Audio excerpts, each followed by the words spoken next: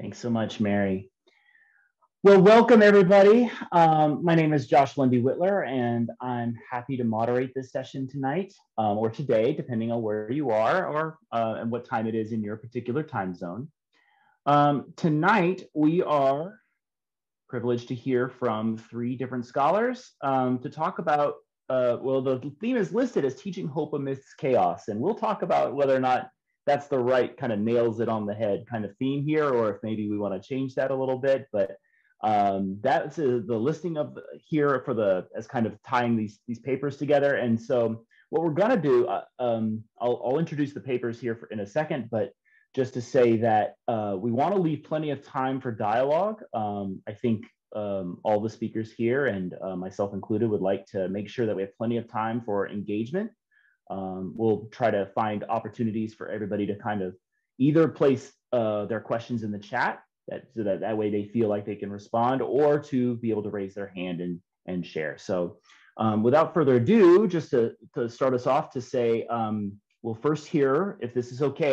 We didn't really clarify the order here, folks, so sorry about that, but if it's okay with you, we'll start with Nanako Sakai, who is at Iona College, and she is presenting a paper entitled Ancestors Are the Storytellers, the Realm of the Hungry Ghost and Hell in Buddhism.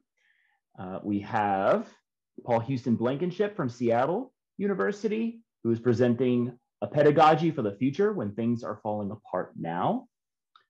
And we have Cesar CJ Baldelomar from Boston College, and he's presenting Haunted by Our Ontological Ancestors, Prospects for Religious Education in Light of Necropolitics and Ontological Terror. So three very different works that we're looking at, and we may not draw direct parallels between all 3, but there's certainly some common themes, especially as we look at the theme of ancestry, spiritual and physical, and the interrelationship between those. Questions about identity, questions about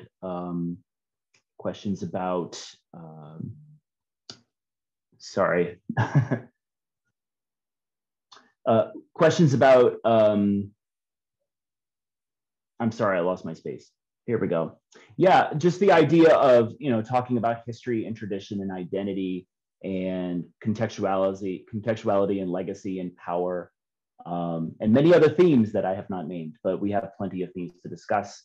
And so what we'd like to do is open space for about 15 minutes for each paper, 15 plus maybe, and I'll try to keep times. Speakers, if you can just kind of keep an eye on me, and I will try to wave at you and say speed it up, or if I need to, if we need to keep I'll try to keep an eye on time and try to encourage it that way. If I have to, I'll kind of go into the chat and do it, but I'll try to just do it through the camera more gently. And that way, and then we'll do about 5 minutes. And while people are sharing, what I'd like you to do as you're listening, because we're gonna try to be active during this conversation, if you all can, if we can just have at least 1, maybe 2 questions posed in the chat.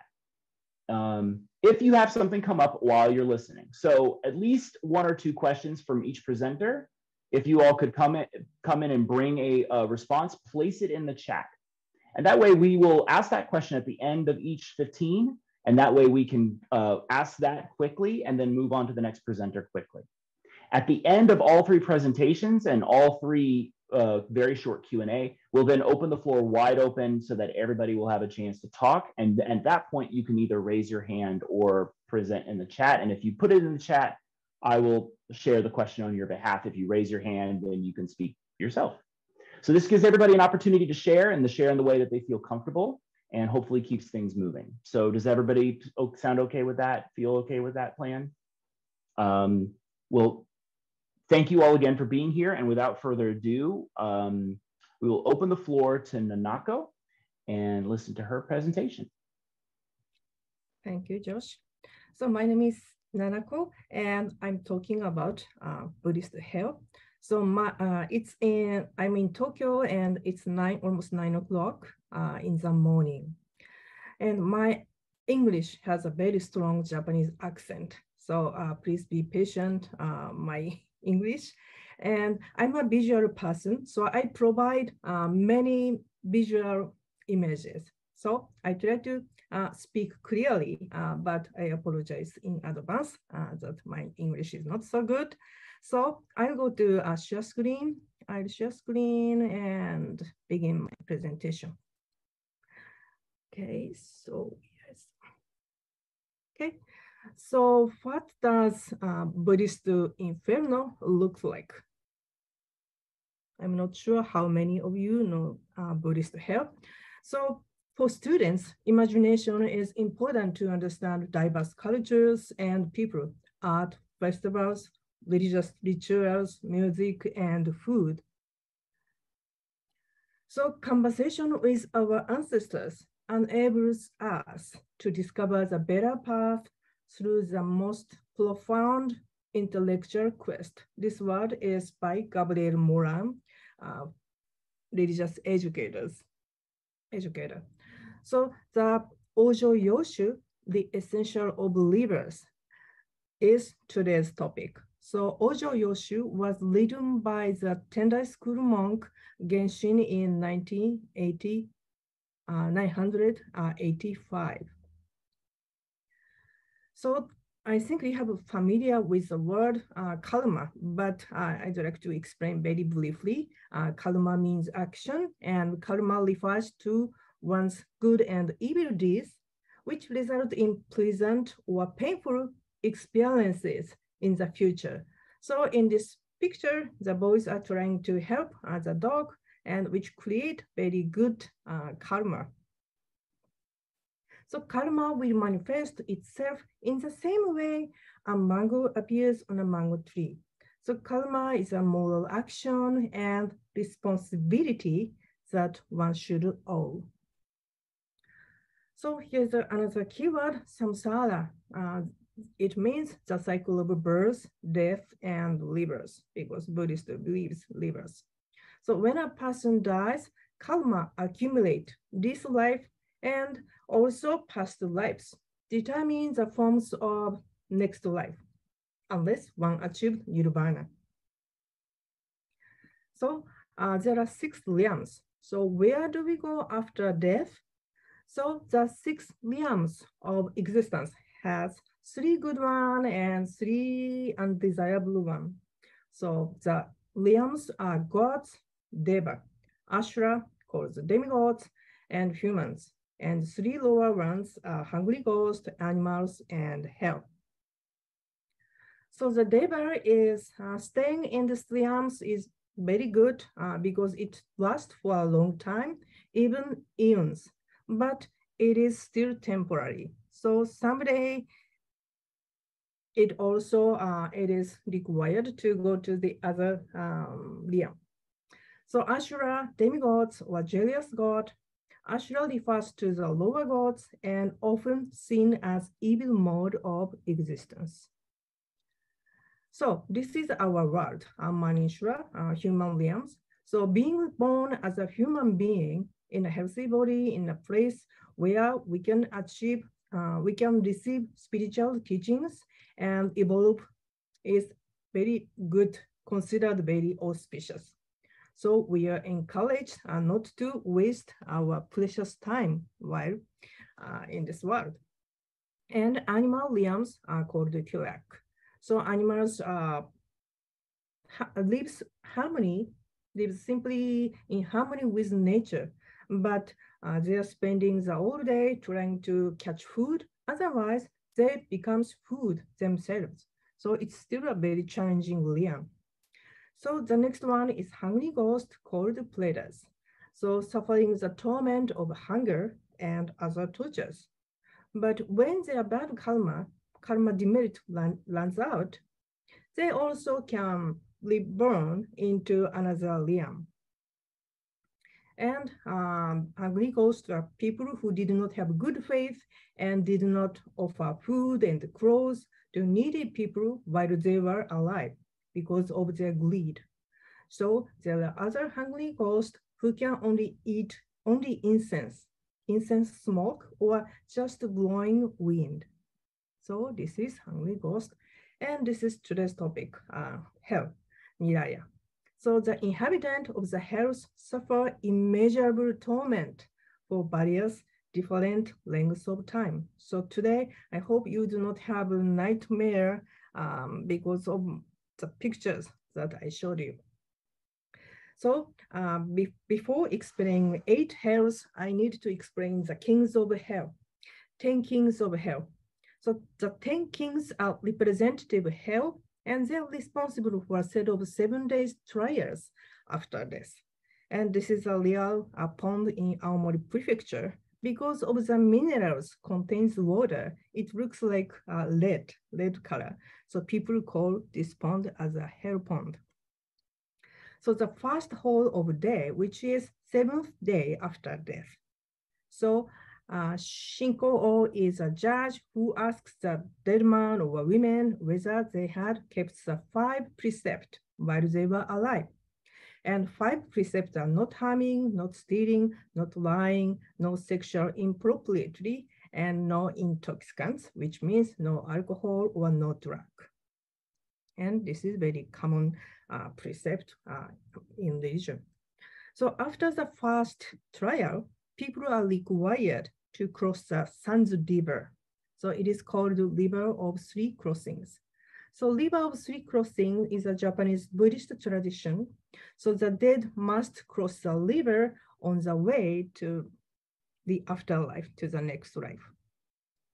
So even now, 6 coins are placed in the casket when the person dead during the funeral process. And this is a 6th coin. So I did not write about this Datseba because of the limitation of paper, but there's an old man at the Sanzu River, and Datseba, she is called Datseba, and she forces the dead to take off their clothes.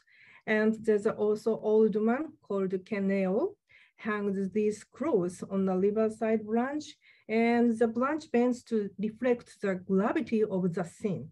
So it is like a scale how sinful the person is. And this is Tatseba's another painting.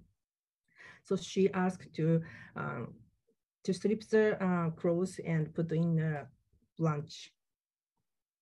Okay, so the next one is 14th day, 2nd hall. So Shoko is a judge who is in charge of first precept, not harming or not killing. So he asked, have you cherished all sentient beings while you are alive? So the 21st day, the 3rd hall of hell is Soteo. So he's a judge who is in charge of sexual misconduct or adultery. Okay, and I go to the next one. 28th day, the 4th hall of hell, Gokan-o. He is in charge of not lying. No religion said to tell a lie is good, so which is very important. So 5th hall, this is 35th day after death. And there's a Emma-o. Emma is the most well-known king of hell, and he shows all evil deeds of the dead man or women by using a special mirror. And this is a special mirror made by crystal. So Emma is in Sanskrit, Yama. And according to Buddhist mythology, Emma is the king of hell. And another one, this is a picture that I just took a week ago when I visited Buddhist temple. And this is one of my favorite paintings. She was mistakenly sent to hell. So the Emma looks like perplexed. And maybe she should sent to the better place. But this person seems to be sinner, one of the sinners. So this is karma scale and also karma mirror. So 42nd day, there's a 42nd day. Because of time, I skipped some explanation. 49th day, this is the last day for the dead. And there's also 100 days after death. One sin is slightly reduced if his or her descendants offer a service for the dead. and also ninth hall of hell, and 10th hall of hell, third death anniversary, Godo Tenrin. So the 8 things corresponding to the 8 hells: not harming, not stealing, these 5 precepts, plus number 6, those who have long view, that means ignorant beings who deny the karmic law. And number 7, those who sexually assault the nuns. And number 8, those who commit father and mother and killing monks. So these are how 8 sins corresponding to the 8 hells. And I do not read all of this, but as you can see, each when one breaks a precept, it's corresponding to the hell. And number 8 is the worst one. So this is a image that I create. So this is where we live. And number 1, 2, 3, 4, 5. These are the same size, so same space. But the last one, the 8th one, is larger and more space. And it is called Mugen Jigoku or Abi Jigoku in Japanese. This is the worst one. So number 1, the hell of the first one is a hell of repetition, called Togatsu Jigoku. So the sinners in this place are always bent upon injuring one another. So even in this world, they killed each other. So the flesh and bones, blood comes out and bones are exposed. So this is the first hell. And the second hell is the hell of black robe. These are hell wardens and these are sinners. So the hell wardens is the sinners and flying them face down and made by hot iron. So that is the meaning of black robe. So wife and children, brothers and sisters or relatives are all of them unable to save the person. And the third one is the hell of assembly. So this is known as the forest of sword braves. So when the man look at the tree, there's a very beautiful woman he once loved.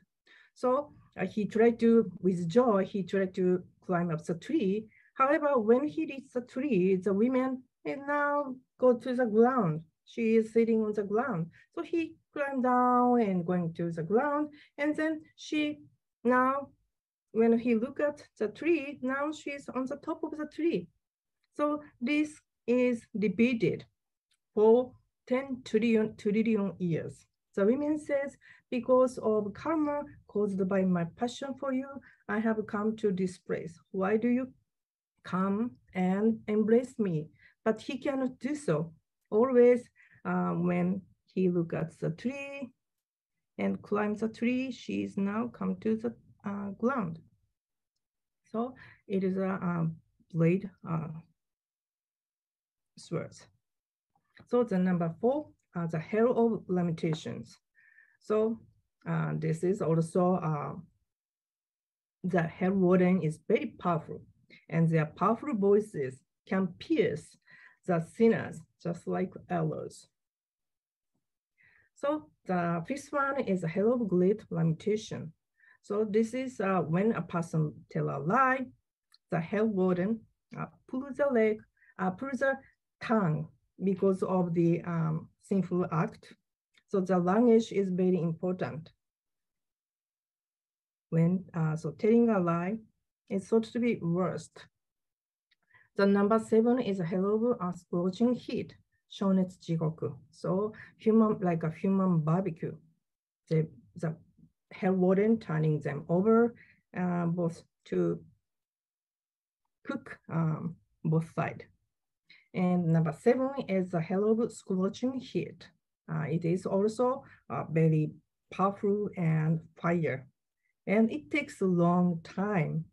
And all of the hell very similar. But for example, the 7th is 10 times greater than the combined sufferings of the other 6 hells. And the 8th one is a hell of no interval. So there's nothing but flames. And the sky is dark and all space is filled with evil people. There's nothing can rely on. And the person says, I am within the darkness of these evil realms and will enter the mass of flames. In the sky, I can see neither the sun, nor moon, nor the stars.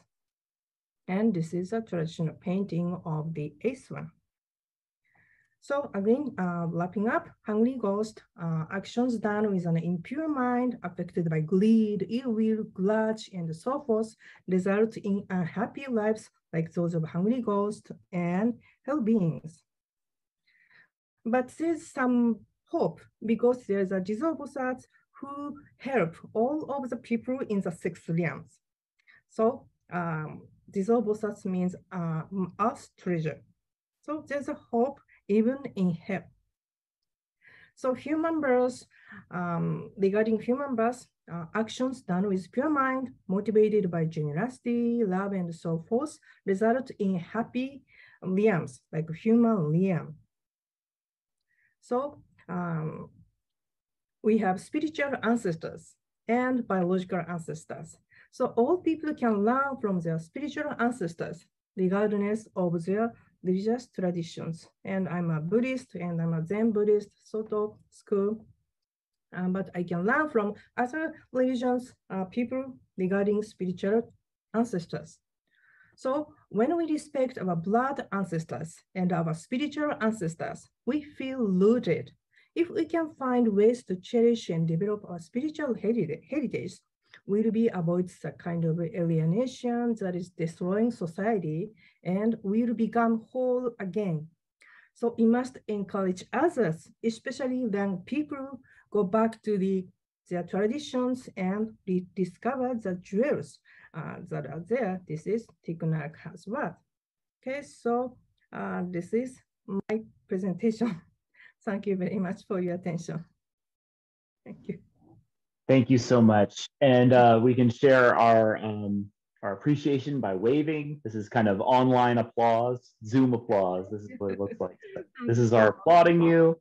Thank you so much for sharing that very fascinating presentation and all the beautiful and difficult, but also beautiful artwork that you shared with us as well. And I'm sure I'll get to sleep tonight. It might take me a little longer than usual, but I'm hopeful. If anybody has any questions, since I don't see any questions in the chat quite yet, you feel free also to go ahead and raise your hand if you would like to share one out loud, or you can go ahead and put it in the chat as well. But we have time. We'll take one question. Oh, Eileen, when are the children introduced to these realms? At what age? So there's a pictorial sermon. So children at a very early age, such as early elementary school children, learn about this story. So sometimes they feel very scary and cry, but it is important to teach children about morality at an early stage in our life. So even though it is scary, it is so to be important to show this kind of images.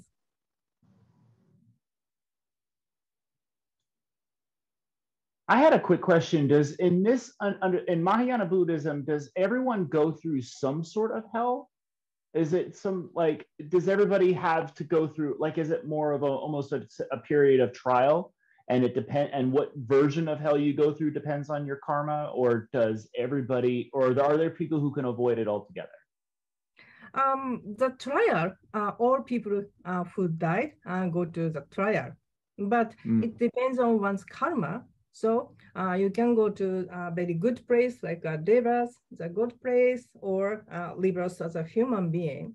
So only who break the precept goes to hell, such as hungry ghost and also hell. So if you're a good person, you do not, you never go to the hell. Okay. Yeah. Very good. Well, thank you so much. Let's see.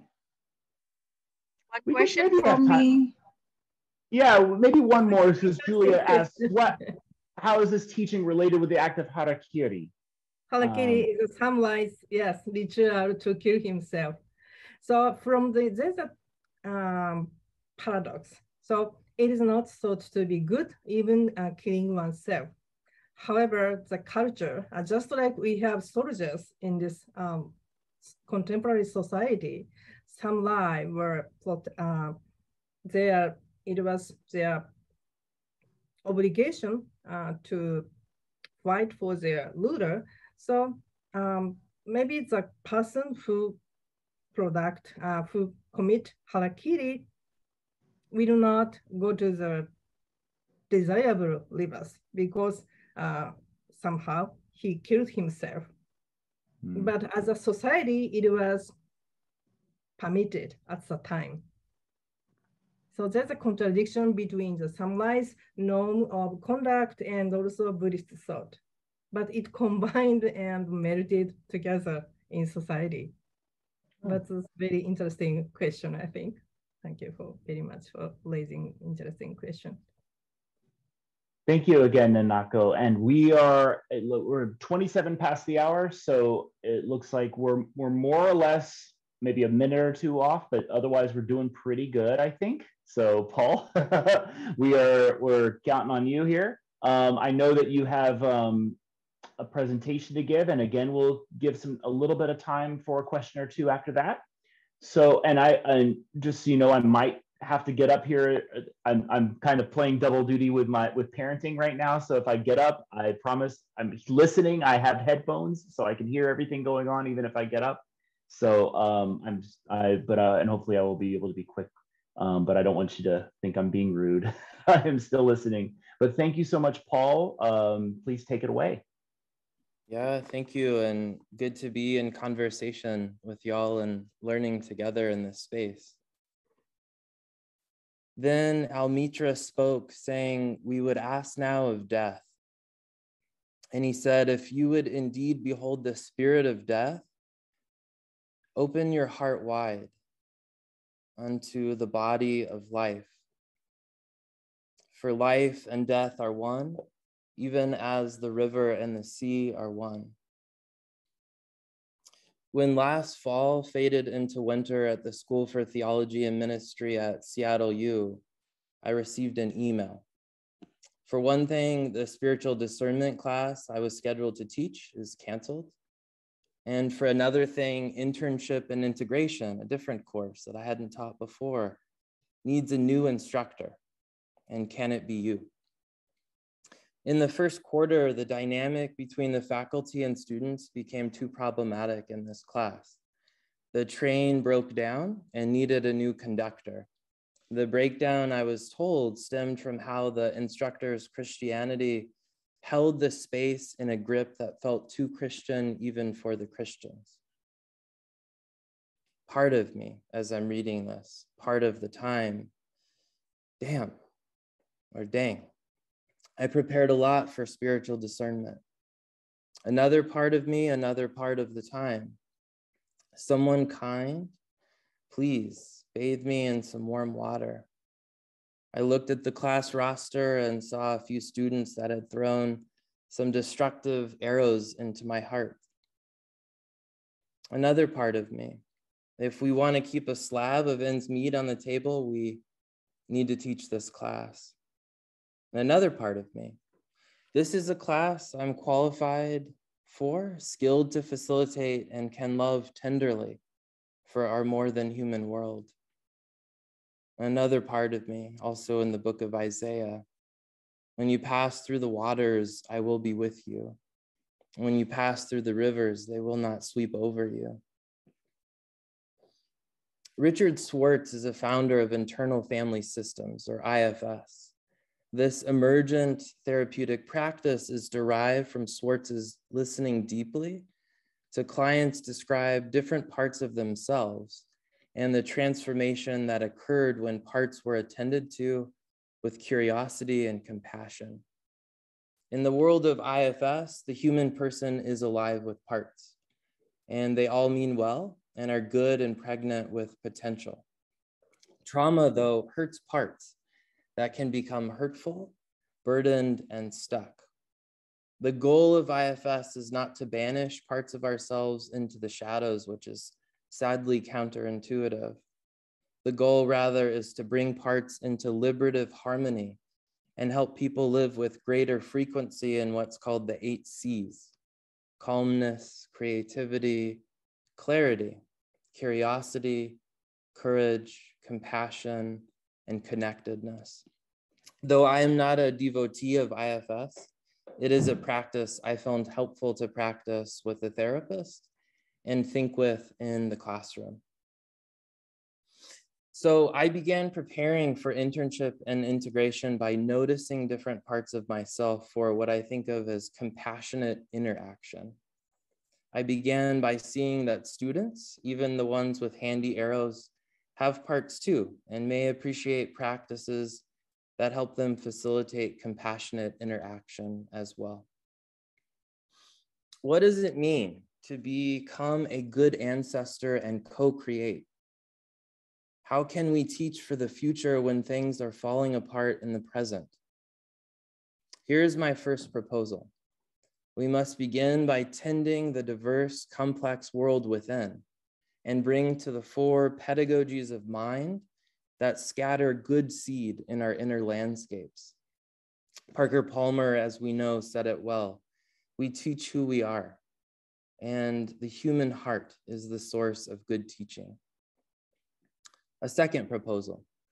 A pedagogy for the future must be a humble but differentiated student of living and local, more than human histories.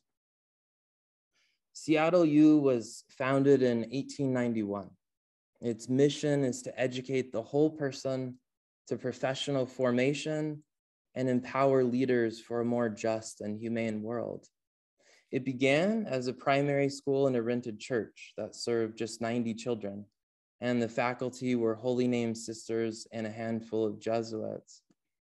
The city of Seattle itself was established 40 years before, in 1851, and Seattle is taken from an indigenous chief who was a leader known for negotiating between different tribes and white colonists.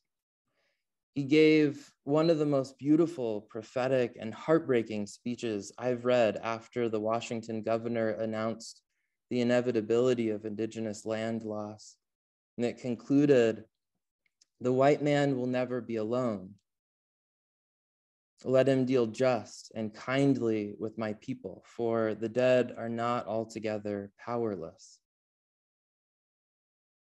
St. Ignatius Chapel at Seattle U was designed by Steve Hall in collaboration with students around the concept of a gathering of different lights, which is meant to facilitate the school's spiritual and academic life. And currently there are 8 schools at Seattle U. But after next academic year, a transformative gathering place for different lights will sadly go out.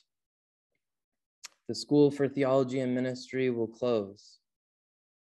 In a recent meeting with STM faculty, our provost referred to the closure of STM as a death experience, which brought to mind the first question I asked the department as a core faculty member. What will it mean to die together in a beautiful way? Graduate theological education began at SU as a summer program in the transformative years of the 1960s. From its inception, it labored to birth lived faith shepherded by wisdom traditions, grounded in a laboratory of ecumenical dialogue for social healing. Raymond Hunthausen, the youngest bishop to participate in Vatican II, is experienced as an ancestor hero. When the sun began to set on STM, there were 6 graduate degrees and professional certificate programs. Over 17 religious traditions were represented. And today, over 2,200 alumni work in various capacities for a more humane and just world. But on June 30th, 2020, students and faculty were notified that a committee determined that the school needed to close.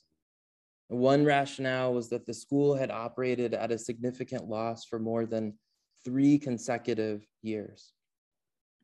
Months before the announcement, the country's economy shut down due to COVID.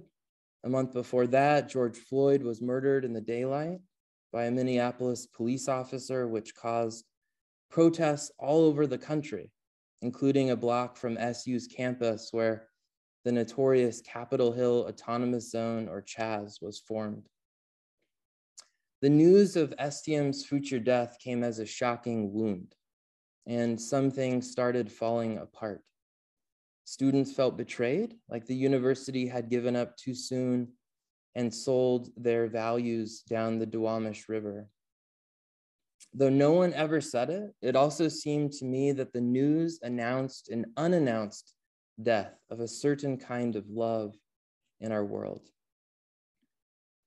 In a community discussion about the closure of STM, former Dean Mark Marcooley said that in addition to operating at $1 million loss shouldered by the university, STM's closure had to do with culture.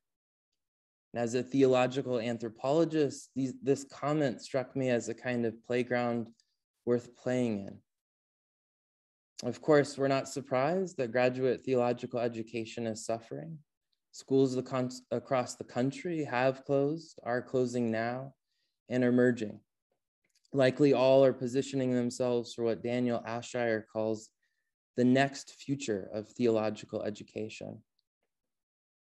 Our culture is more likely to be looking for a therapist in a Netflix series than a priest in a church. In my ethnographic fieldwork on the spiritual lives of people living on the streets of Seattle, I found that rejecting religion, and Christianity in particular, to be like the birth of a new and life-giving spirituality.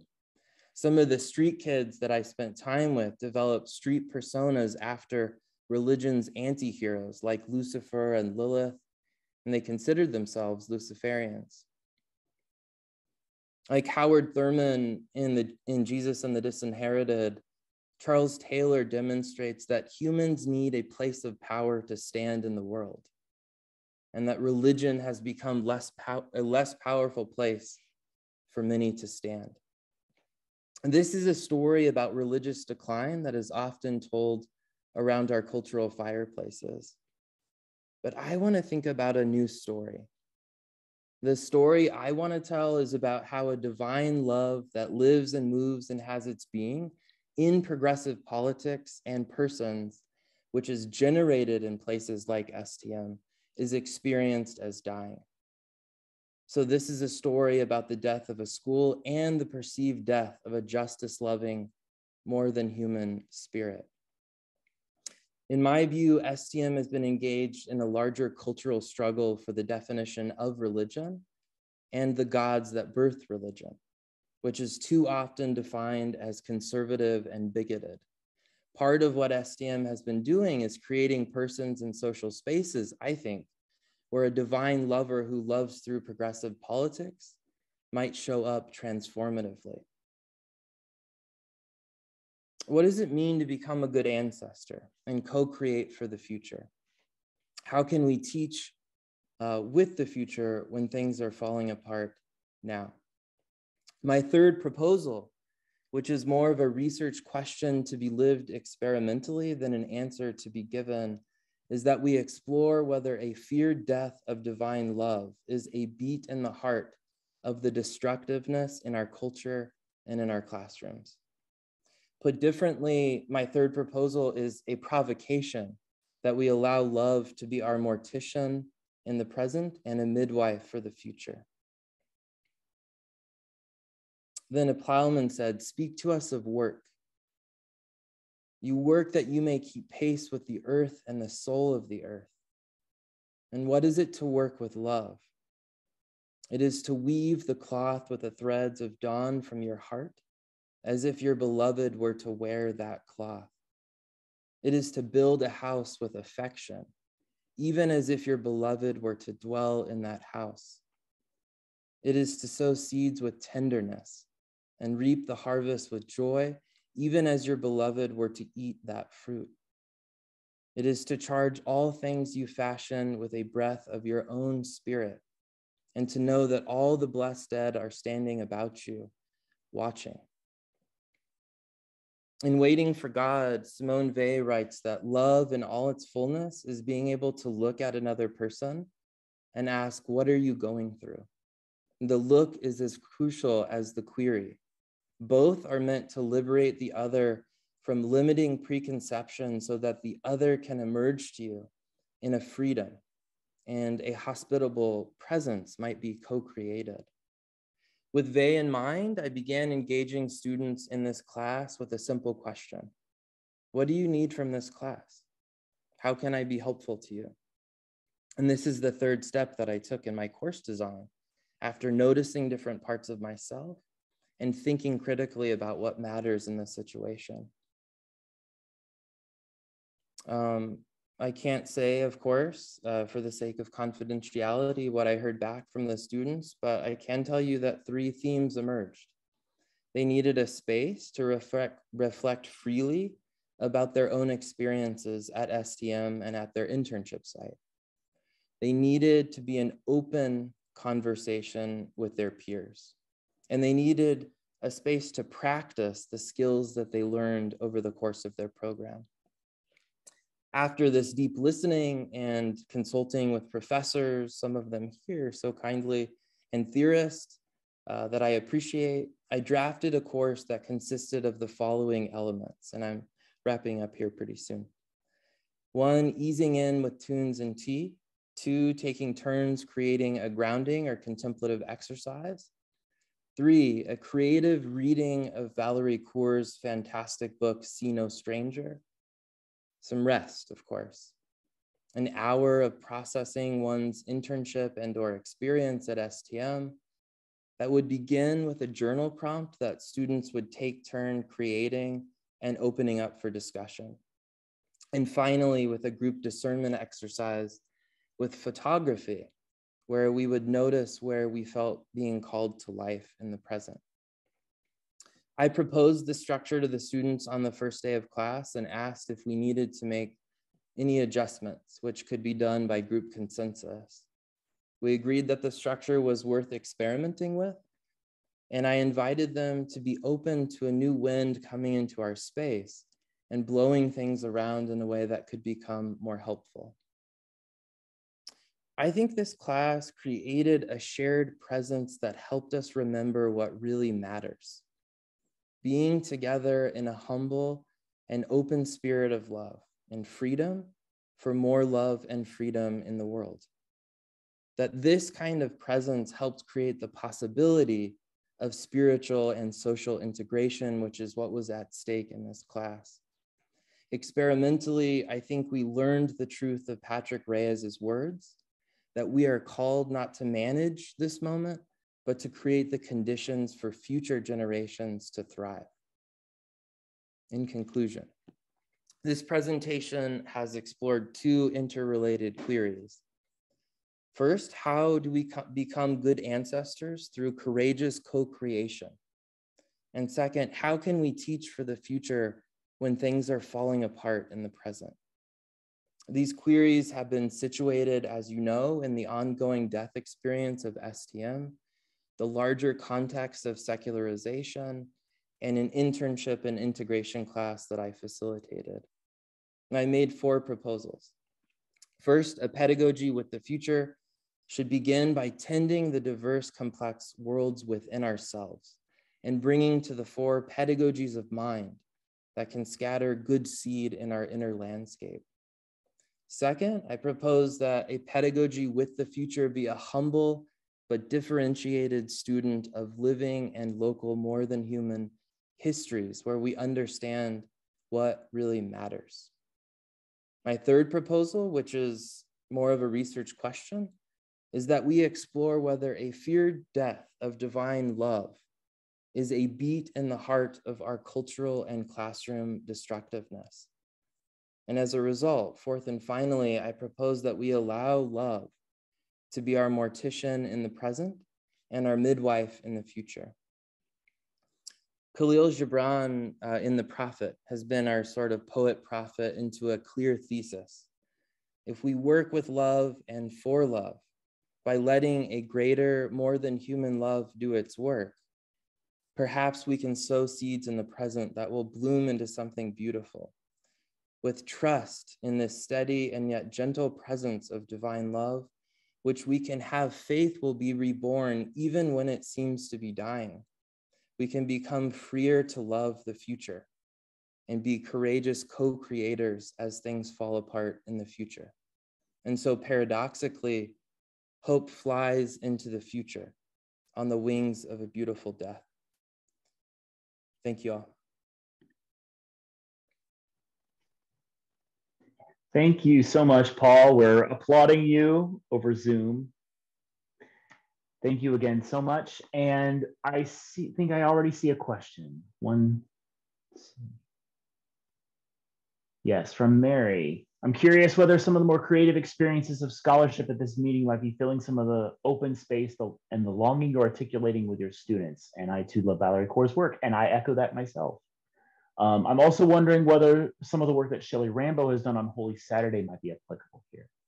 So if there's anything there, Paul, that strikes you that you'd like to respond to. Other than thank you so much.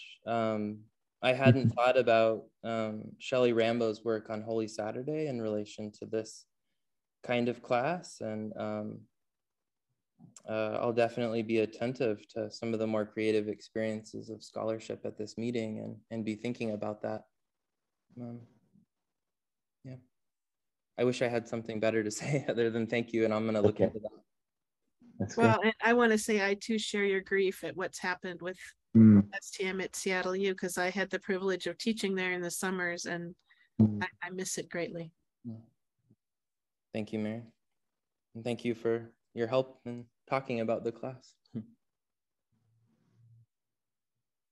Very good. I was interested, oh, Chuck has a hand up. Let's let Chuck go ahead and ask a question. Hi, Paul. Thank you for your paper and your reflection, and sorry about the school closing. I just saw the documentary last night, Hail Satan, and that's a documentary which capitalizes and piggybacks on the homeless youth describing themselves as Luciferians.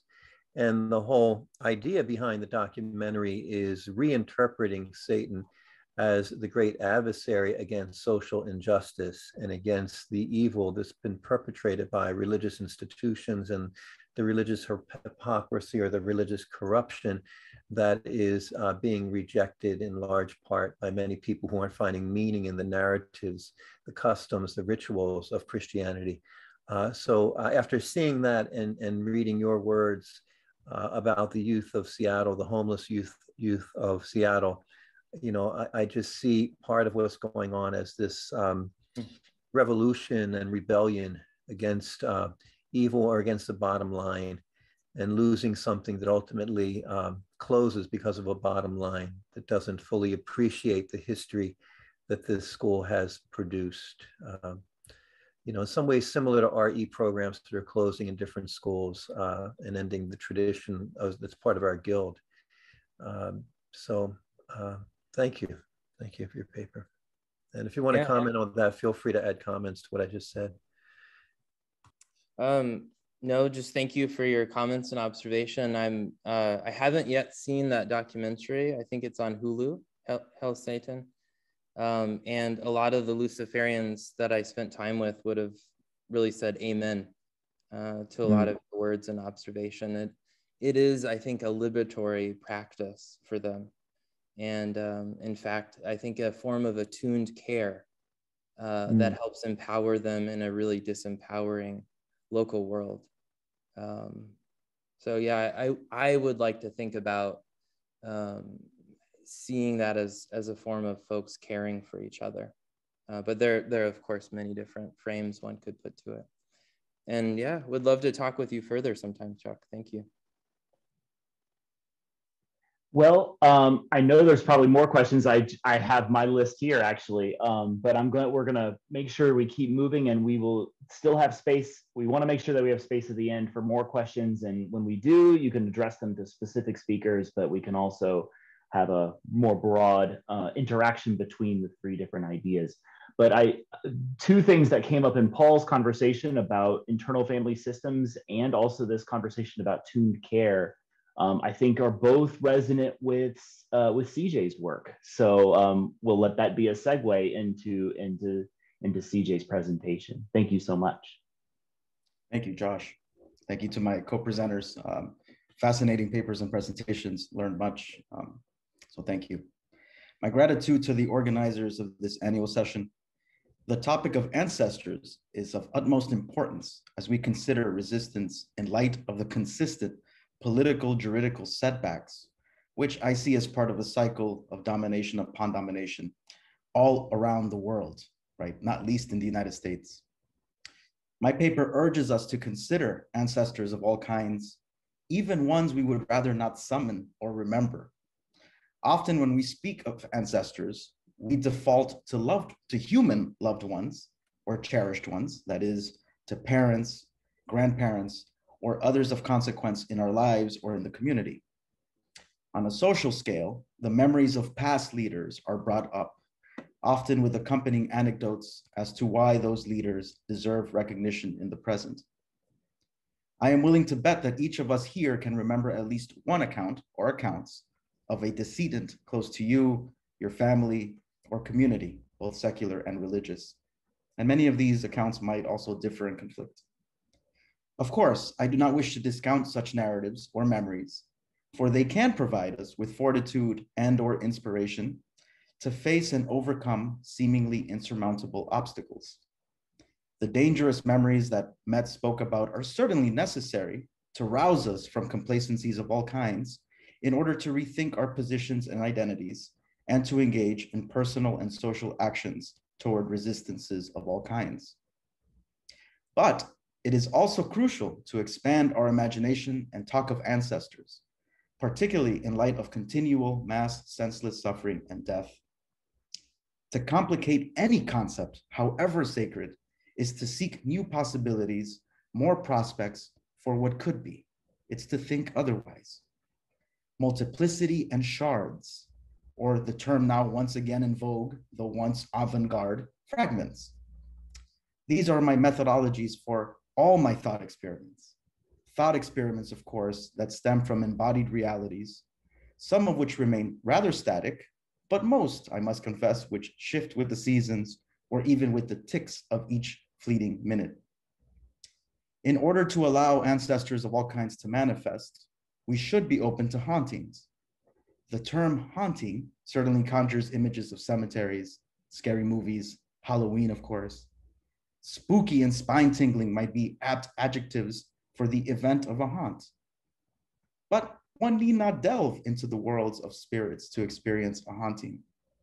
The soil itself harbors the spilled blood and broken bones of past generations of both human, non-human beings.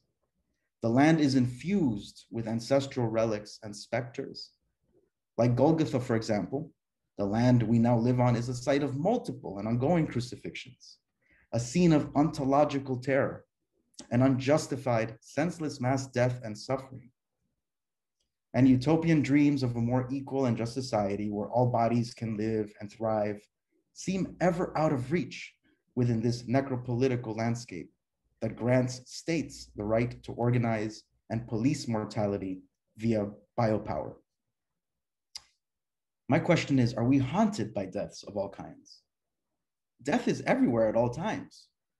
Far from being a fact meant to elicit fear, such realization might liberate a self stuck in pretensions of a settled, eternal even, self.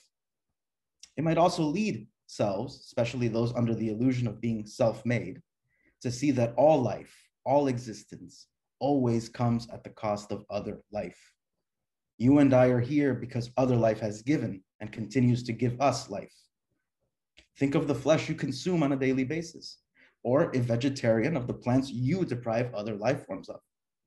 From the moment of birth to death, all bodies participate in competition for resources that nourish, embellish, or provide social status. Some bodies consume a large share of the world's resources, resulting in vast amounts of waste and the deprivation of others' mere survival. So an uncomfortable reality always arises. a question rather.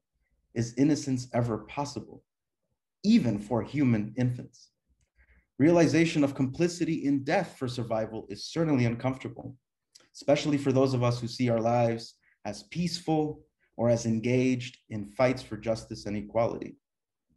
Consistent deaths of self are therefore essential to bodies always on the move to the final physical death. So ancestors can manifest in many shapes and forms, though the dead, especially victims of injustice, can serve as reminders to the living of past events.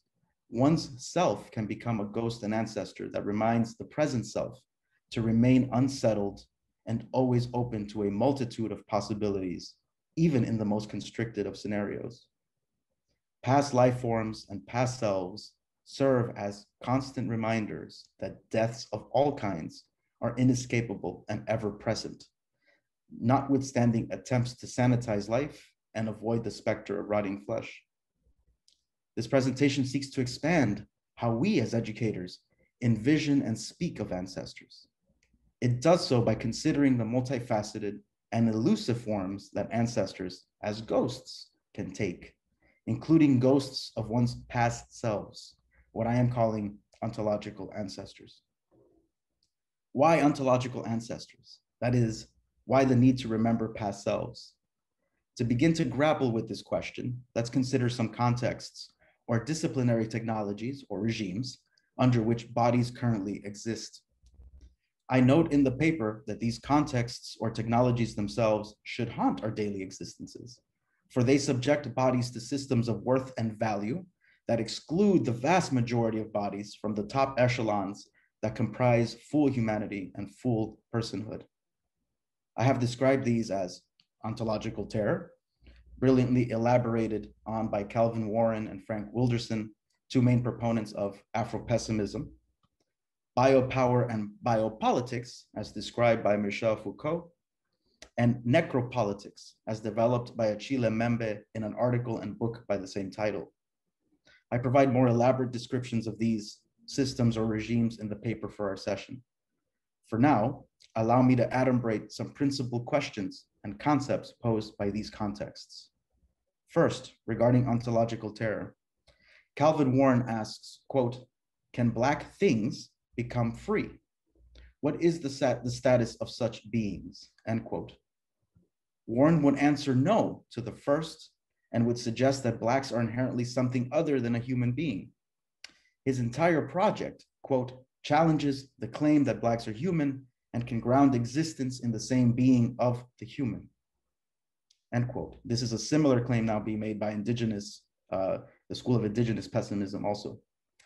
As a paradoxical and non-being entity, the Black body cannot be imploded within a metaphysical humanistic framework, or even understood within the Euro-Christian concept of imago Dei.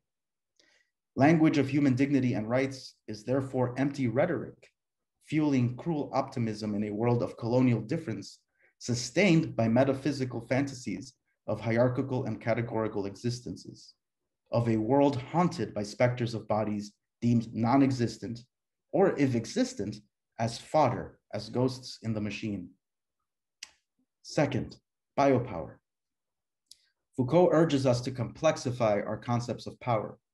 He points out that when he speaks of power, or when he spoke of power, people immediately think of a political structure, a government, a dominant social class, the master slave, and so on.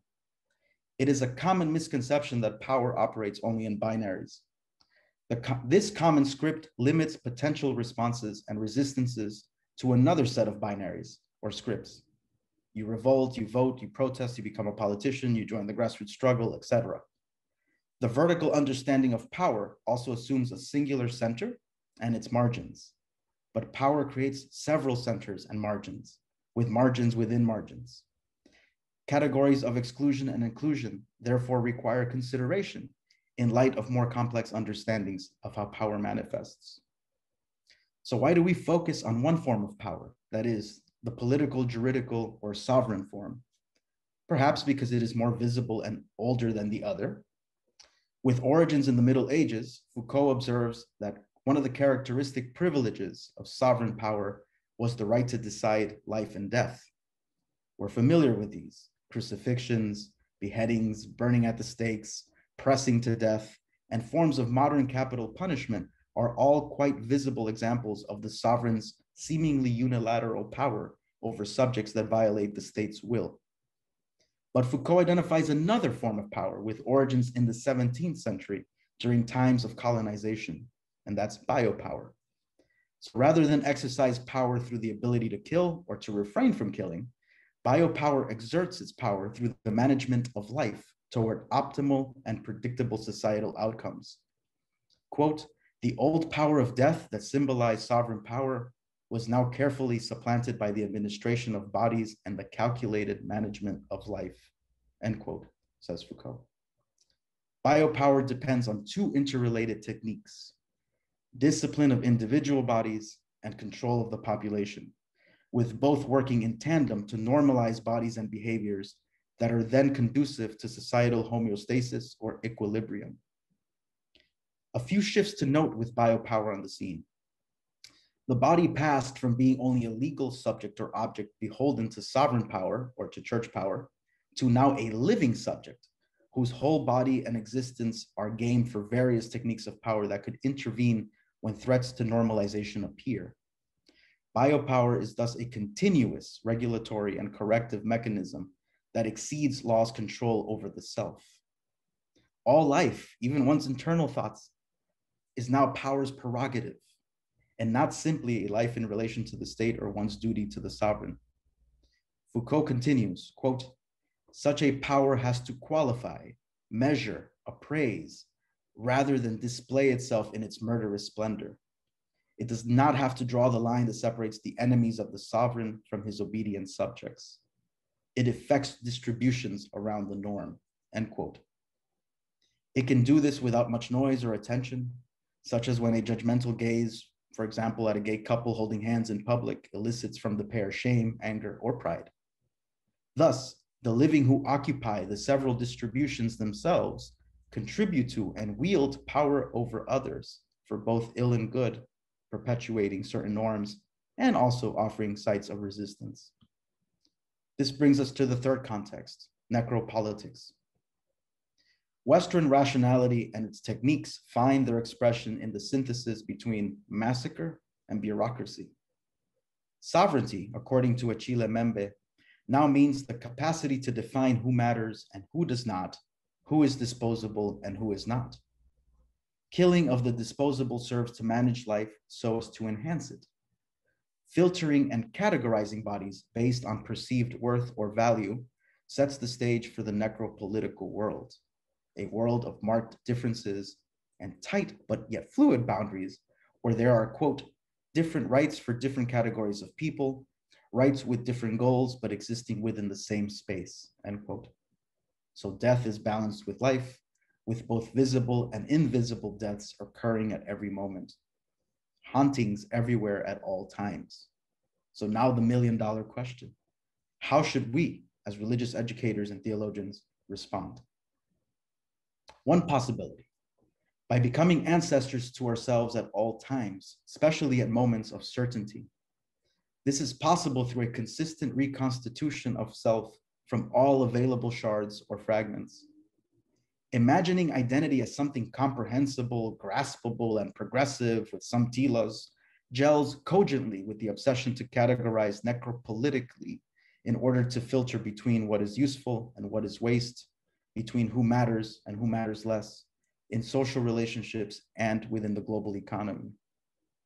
So what if we strip talk of human nature or essence? What if selves can reframe themselves through words and deeds, rewriting and rewiring? It follows from this that we can and do inhabit multiple identities depending on locations and gazes. For example, think of code switching. The result is that, quote, each day we make ourselves anew in fresh formulations. Each day we can rehaunt ourselves rather than search for imagined, established selves perceived as now scattered or lost.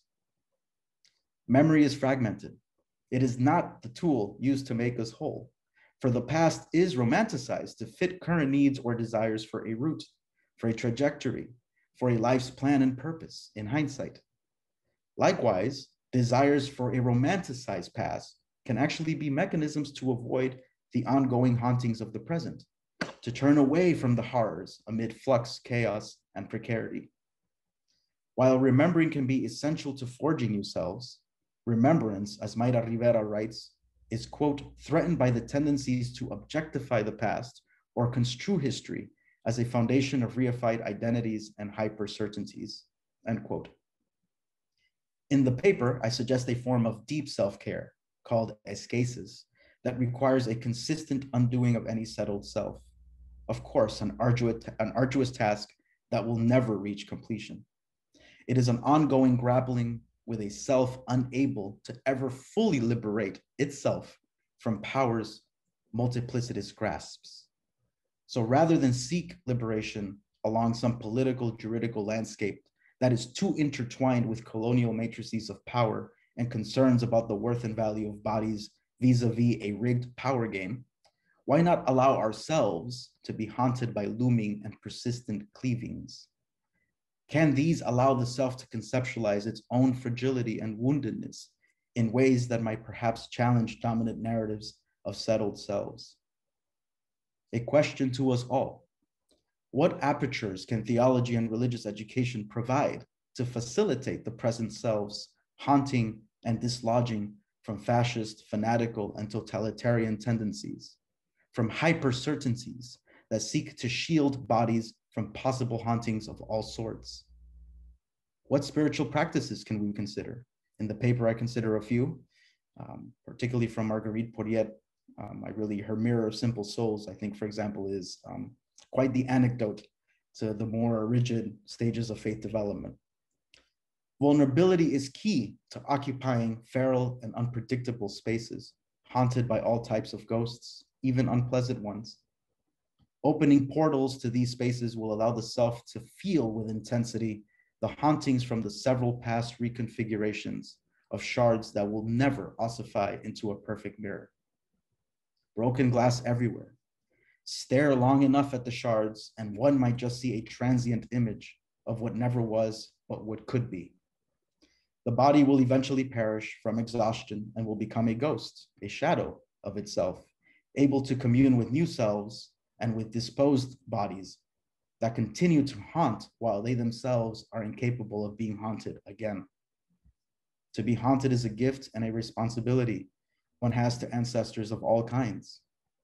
If we hope to be responsible, and I refrain from using good, if we hope to be responsible ancestors to a new generation trapped, as Tupac would say, within the loops of ontological terror, biopower, and necropolitics, hauntings offer possibilities for fleeting escapes from the loop through ongoing reconstitutions of selves. May we pray to be haunted. Thank you.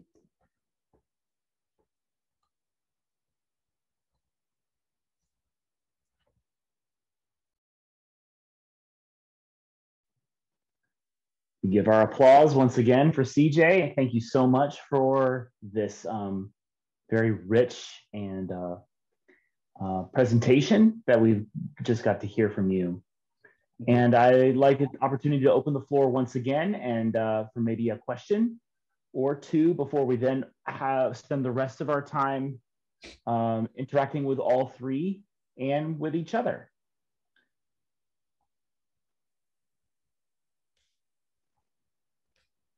Many kudos in the chat. Looking for any hands up or any hands.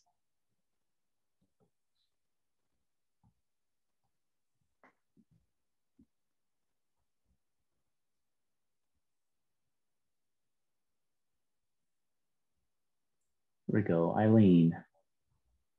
A comment on internal family systems approach to psychological counseling. It's almost predicated on such ghosts continuing to haunt. Haunt one, yes. Feel free to respond to that if you have anything to add to that, CJ. But I think, I just enjoyed seeing the overlap among the papers and the possibilities, and of course some divergences, but Overall, I just want to thank everyone again for a rich conversation. Absolutely.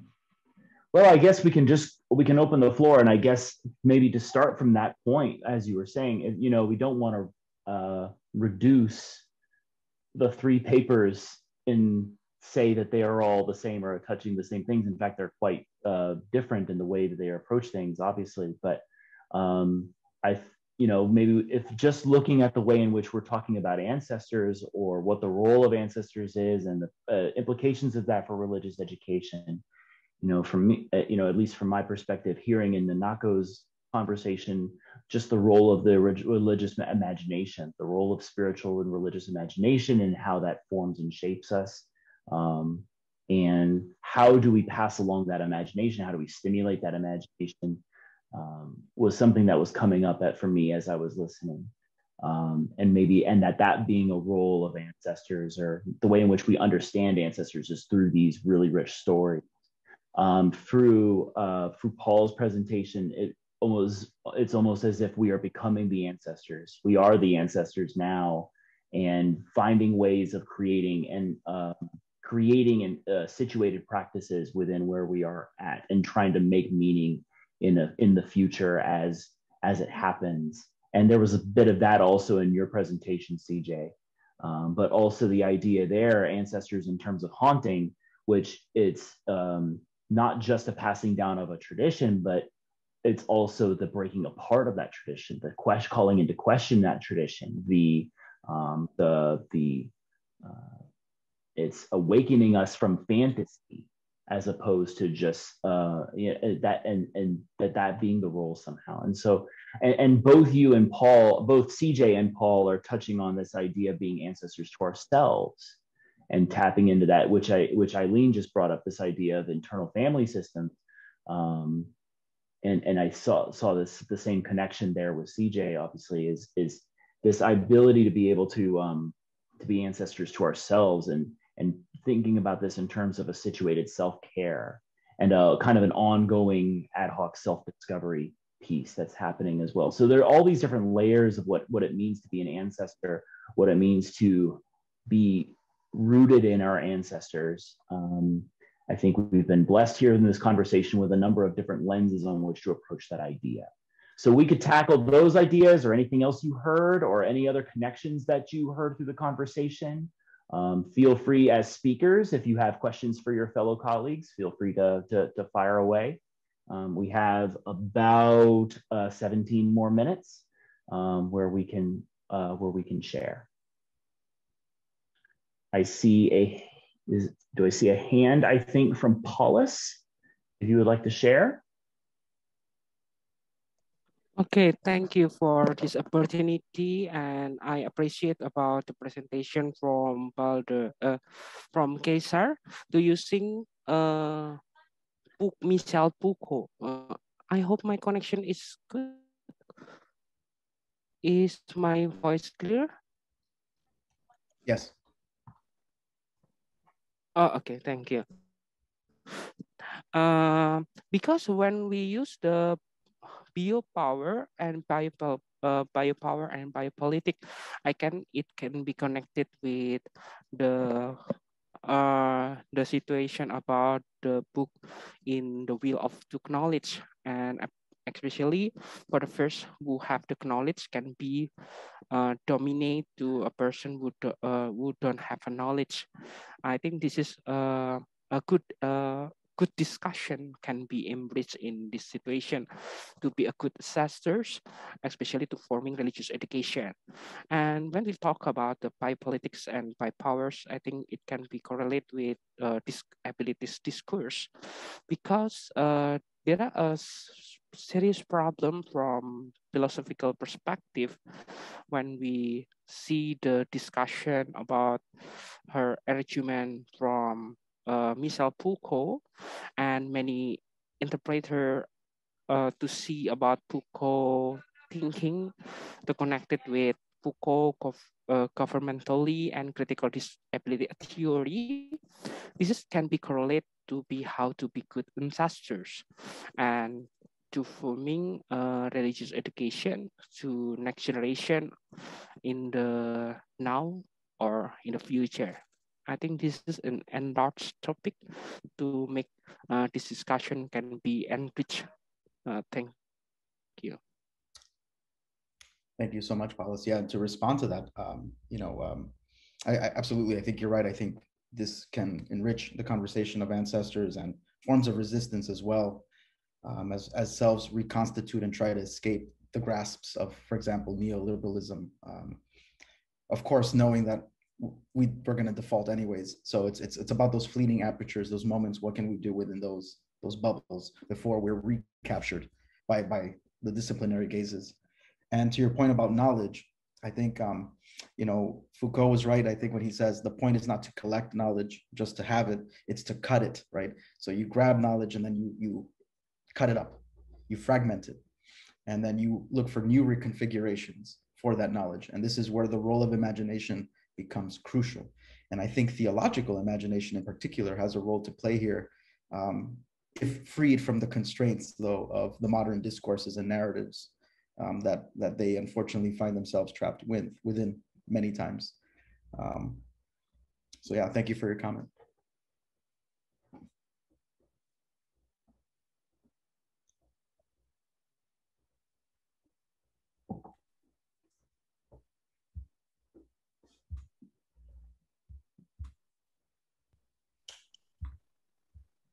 Anybody else feel free to jump in, or if you would rather share it in the chat, I am happy to be your...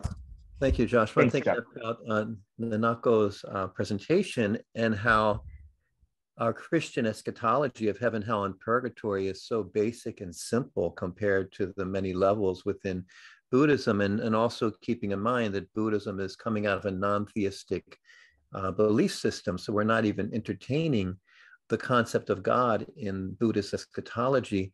We're dealing with karma. And one of the things I like, Nanako, is that the afterlife and time in the different levels of hell is not permanent. It's a little bit more permanent in the Christian concept of hell, the idea of burning eternally in the fires of hell. Purgatory is more of a process in the afterlife that's more dynamic. But I was also wondering about how Dante's Inferno captures these different levels of hell with these different kinds of suffering, and whether Dante was inspired or influenced by these Buddhist understandings of hell and also the Jain understandings of hell, because Jainism has a similar many different levels of hell. And that's just a thought. I don't know whether anybody has ever spoken with Dante about that to see if he was influenced by the Buddhist concepts of hell or Jainism. Do you have any connections or understanding of the different levels of hell found in Jainism? And given the fact that Jainism somewhat preceded Buddhism, do you think there's some connection there between the levels of hell in Jainism and Buddhism? Yeah, I agree with you. I think there's a connection between Jainism and Buddhism because these two religions are almost the same time. And also, I think it's not Genshin's original. It comes from Chinese Buddhism, and Chinese Buddhism took the idea from India, that means Hinduism. And also there's influence of Zoroastrianism, which worship after Matsuda. The notion of hell maybe comes from Zoroastrianism and also Hinduism. And they travel to China and brought to Japan. So it's not Genshin's original idea of hell regarding this Ojo Yoshu. And is it found mainly in Mahayana Buddhism, or is it found in Theravada or any of the other Buddhist branches? I think this notion of the 8 hells, especially which I explained today, is deeply rooted in Mahayana Buddhism. Okay. Yeah, thank you very much. Check. We have a quick chat question here from Mary. And I think, CJ, you touched on this a little bit. The question, first a comment, one of my doctoral professors, John McDar, who studied Vipassana meditation, my apologies, used to talk about how consumerist US culture made the no self attractive to Americans, but that Buddhist psychology would also point out that you need to be a self in order to lose a self. Is there any resonance here between your sense of haunting and this lack of self amidst neoliberal capitalism? So I think CJ touched on this a bit, and also Nanako might have some thoughts about this as well. And Paul too. So in Technologies of the Self, a series of lectures that Foucault gave at the University of Vermont, he touches upon this subject, especially comparing Freud, right, with his own philosophy. So for Freud, the self is this thing that needs to be recovered because it's been lost, especially through traumas in childhood. So it's one's life is just a searching for these scattered pieces of the self in order to make oneself whole. And psychoanalysis, of course, followed with perceptions similar to that. Foucault would say, well, no, wait a minute. Identity composition is a discursive practice. So however we discipline ourselves or moderate ourselves, that already starts forming a certain identity or self at the moment. And so for him, there is no such thing as human essence or nature. It's just, it is what it is with the contextual measures around us, the disciplinary gazes, etc., and how we respond to those. And so what he was looking for were selves, and I agree with him that it's reconstitute ourselves ad nauseum and in creative ways to create completely new lifestyles that we just don't know now or can even grasp because we haven't begun the work of communal kind of reconstitutions. Because again, it's a very scary journey to say, I don't have a settled self, or, you know, I don't know where I stand at the moment. That's a very, it's a very scary thing to say, especially in a world, again, that depends on clear identities, clear graspable concepts, and that includes concepts of the self. Can I follow up on that for a moment? Because one of the things, it sounds to me like you're kind of interested in the way in which apophatic notions combine with some of this stuff. And so I've been doodling around in my head tonight because I'm tired after a long day and thinking about what your response would be when Parker Palmer talks about what it means to stand in the tragic gap and to notice that you're either, your heart's going to be broken. And the question is it going to be broken open or broken into shards? Do you think there's a possibility of being broken open, or is the Foucaultian notion just so completely almost nihilistic? It's a good question. I think, so I know he would probably push back and say, no, it's not nihilistic. You know, it's actually in a Nietzschean vein, trying to find life where it is and how it is without romanticizing or sanitizing it.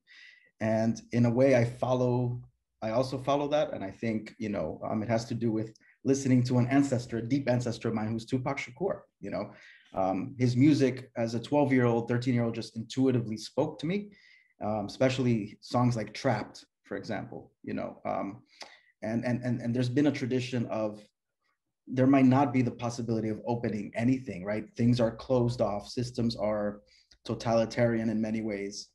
And the only hope we have, or one of the hopes we have, is to embrace the shards, embrace the possibility of not existing tomorrow and see what happens from that, rather than starting from a viewpoint of there's this hope that I need to get to, which in many ways could become a form of cruel optimism. And the Afro-pessimists also speak to that, saying that, you know, every election, for example, Blacks are mobilized with the hope of some certain gains, and then they're forgotten as soon as whoever's in power is in power.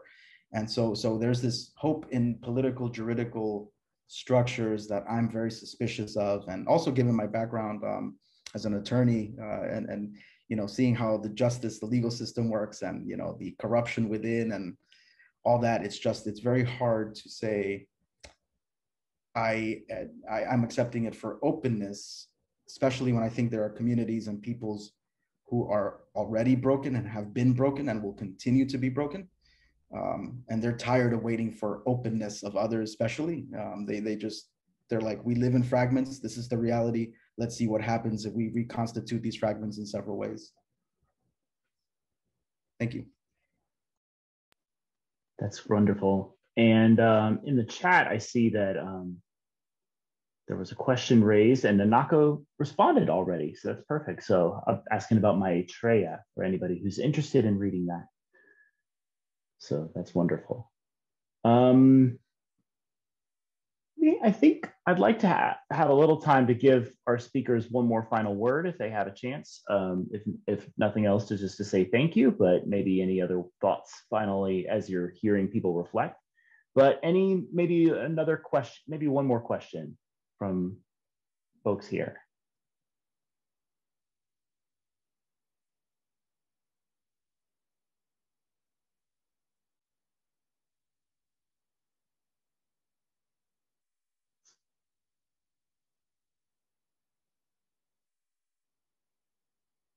Well, see, I've spoken already too much, but I'm going to jump in again. And maybe it's just because your paper, Cesar, really shook me in some ways, right? So now what I'm curious about is whether you've engaged at all with the work of Adrienne Marie Brown and some of the kind of cutting edge resistance folk who are talking about joy and pleasure and some of that work. Does that shade anything you're doing, or? Yeah, thank you so much for that. And I have come across some of their works.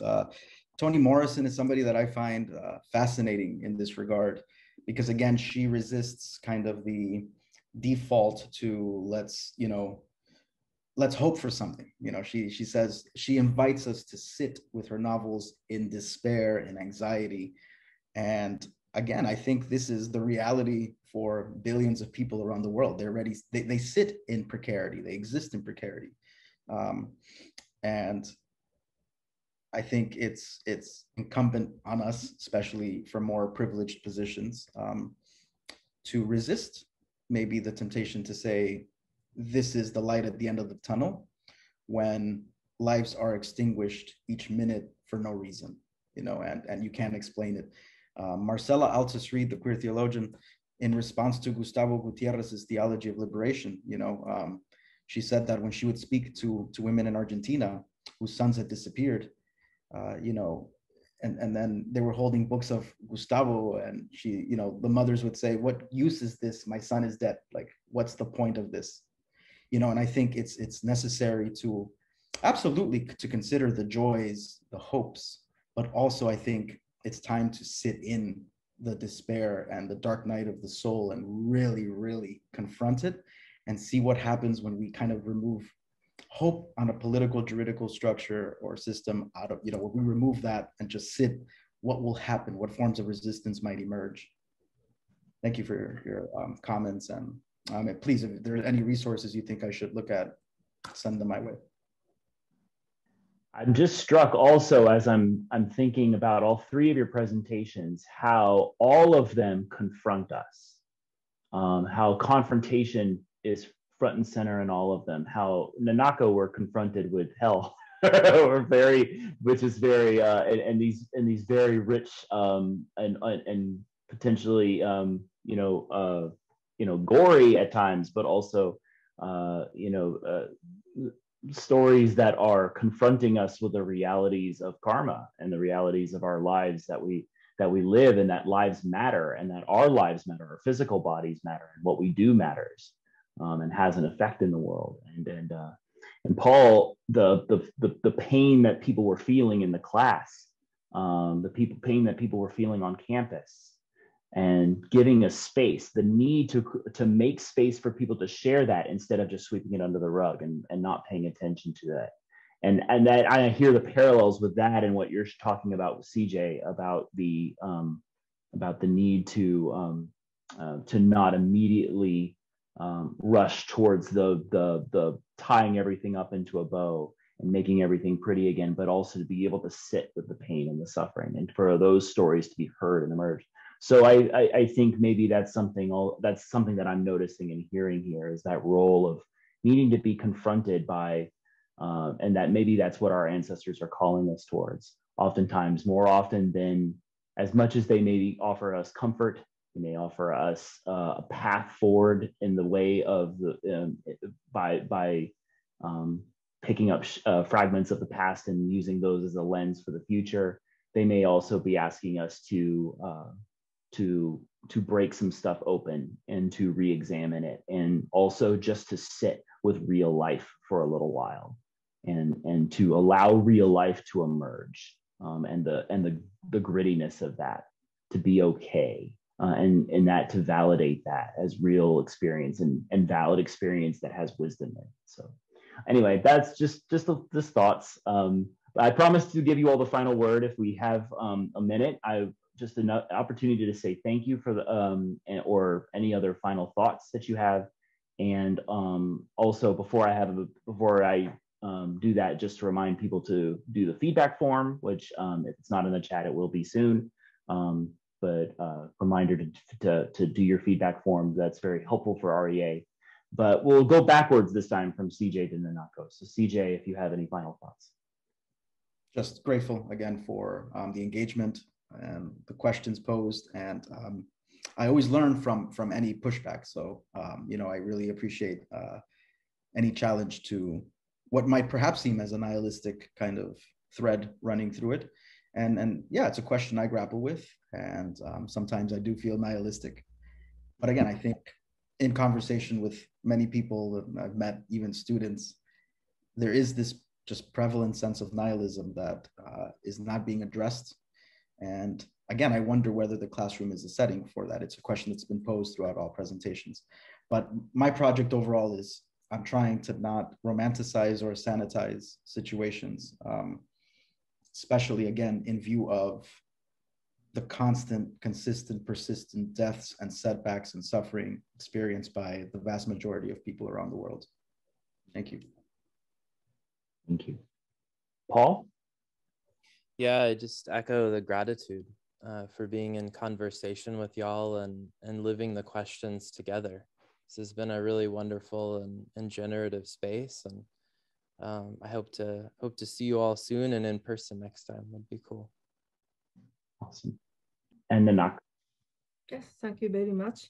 And if you have any question, as I wrote in the chat box, please send me email anytime regarding a question about not only help, but general Buddhist question. Thank you very much. Send all your hell questions to Nanako. That's what you said. No. Very good. Thank you all once again for remember to do the surveys, and thank you for indulging us 3 minutes over. Many thanks for everybody. Thank you. Thank you. Thank you so much.